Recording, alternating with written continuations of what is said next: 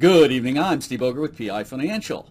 Well, despite record highs, a little volatility crept into markets this week.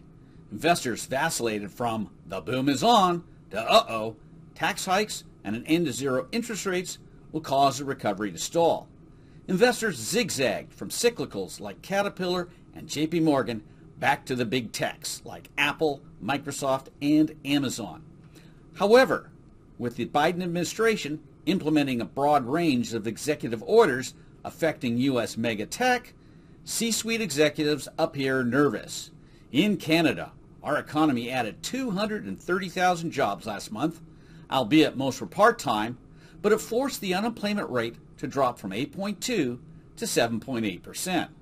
We note Cineplex theaters will reopen next Friday in Ontario, and it's about time too.